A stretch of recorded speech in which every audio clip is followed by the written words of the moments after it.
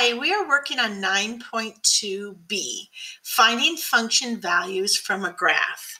Just like what we did before when you had a relation and they asked you what f of 2 was, you went ahead and you looked for the point that had an x value of 2, and then you found out what the y value was.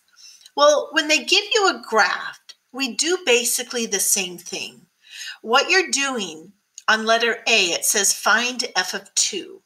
So you look at the graph and you try to find the x value to be 2, and your goal is to find out what the y value is. So because my x value is a positive 2, I'm going to go on the x-axis and I'm going to go to number 2. And once I'm there, I'm going to go ahead and try to find out what the y value is. So I'm going to go over here on the x value is 2, and I'm going to go up until I touch the graph. And as I touch the graph, remember, this might not be a perfect answer, but this is what I got here. So I'm going to just pretend like that graph is perfectly at the 2, 1. So at this point, my x value is 2 and my y value is 1. So I know what that's going to end up being. That's going to be 1. F of 2 is equal to 1.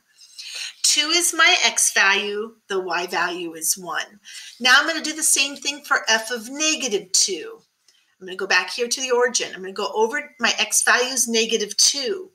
But I'm going to rise up until I hit the graph. And when I hit that graph, it's going to be negative 2, positive 3. So that is going to be 3. Excuse me. Now for letter C, it's a little different. They want you to find out what x is when y is 0.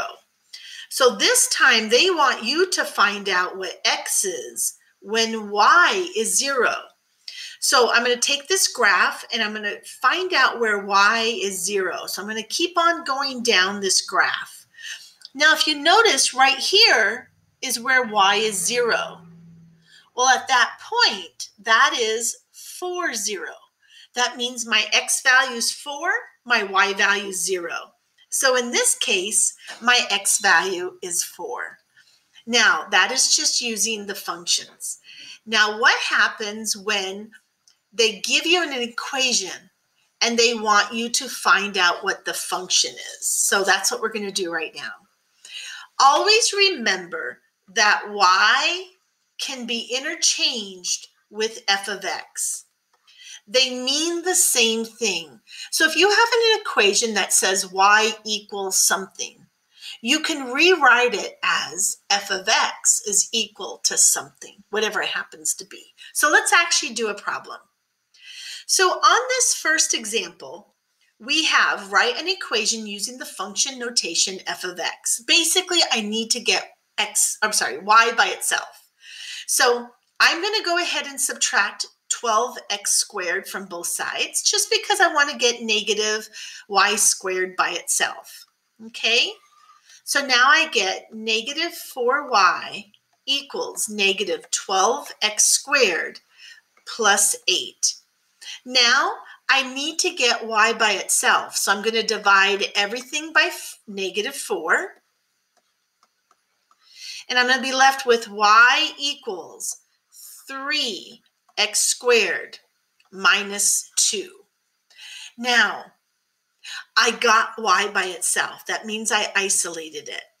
Now, I can interchange f of x and y. So I just switched them out. That's all I did. And I am left with 3x squared minus 2. So I was able to make an equation in the form of y equals 3x squared minus 2. And I was able to interchange that and get rid of the y and just put in f of x. Okay? But there's now things that they want me to do. They want me to find out what f of 1 is, and they want me to find out what f of a is. So let's go ahead and let's find out what f of 1 is. What that means is wherever the letter x is, we need to plug in 1. So 3 times x squared minus 2. I got this equation from here. So wherever there's an x, I'm going to put a 1 because remember that's what x is right here. They're telling you that x is 1. 1 squared is 1. 1 times 3 is 3. 3 minus 2 is 1. Now I'm going to find out what f of a is. Remember again, wherever there's an x squared, I'm going to put a blank spot.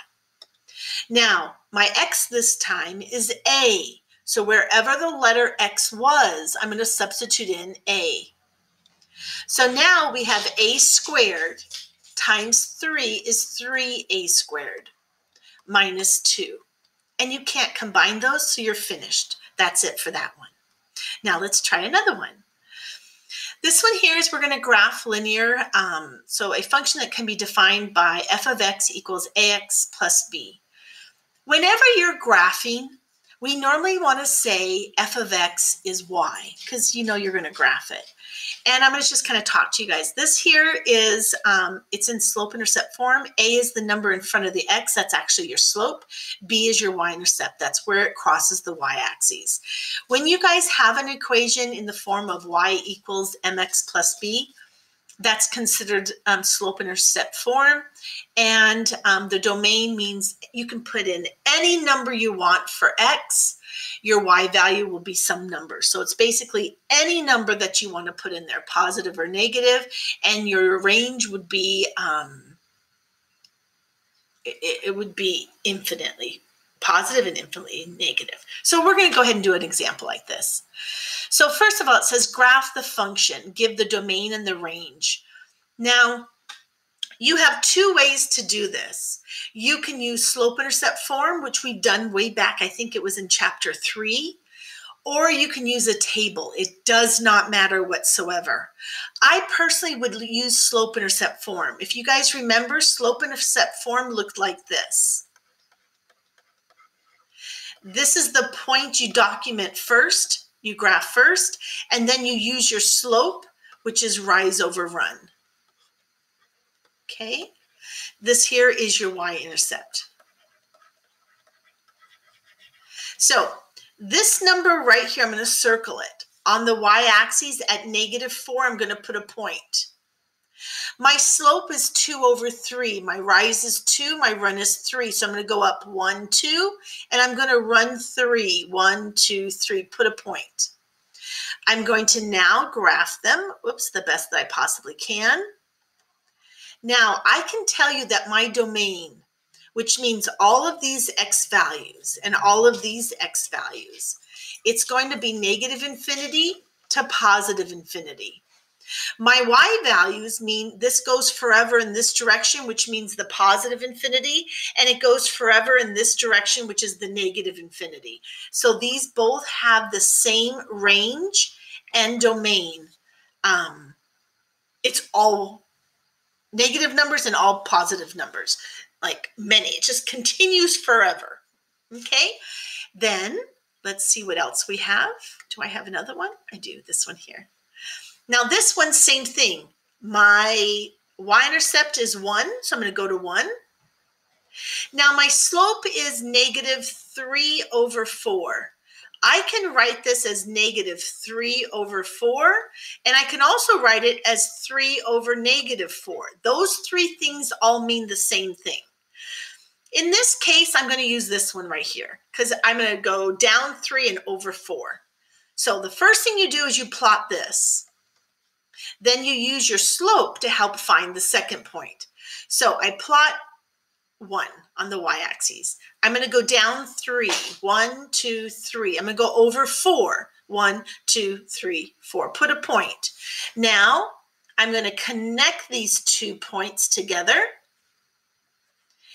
Now, my domain, again, that means I go forever in the x direction, negative x direction. I go forever in the positive x direction. So my domain, again, is going to be negative infinity to +infinity. Now my y value goes forever in the positive infinity and all the way down to the negative infinity. So it would, again, would be -infinity to +infinity. Now the next problem is a horizontal line. Whoops, let me make sure this goes. Now, on the, hang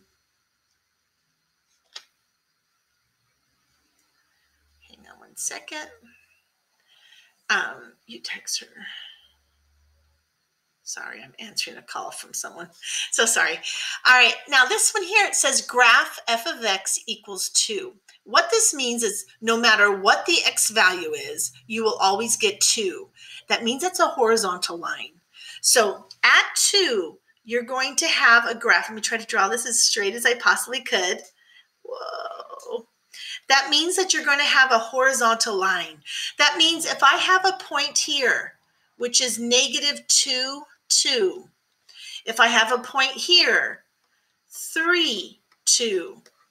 It does not matter what the x values are. They're going to go on forever in the negative x direction. They're going to go on forever in the positive x direction. So the domain is going to be a negative infinity to positive infinity. However, my range is 2. My range will be 2 because my y value will always be 2. No matter what the domain is, my range will always be 2. Okay? And let's see what we have next. And that is it. You guys have a great day and looking forward to seeing you guys soon. Bye.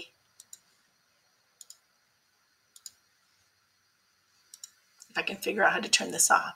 You guys have a great afternoon.